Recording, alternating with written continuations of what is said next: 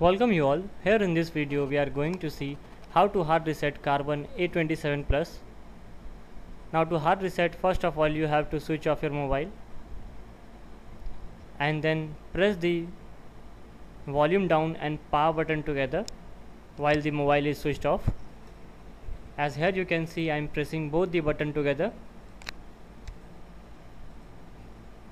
Now here appear the logo. Even then also keep pressing the button. Here appear the recovery menu. In that you have to select the option clear eMMC using the volume down button and then press the power button to execute it. Now it says formatting data. Now the hard reset has been done. Then mobile will switch on of its own.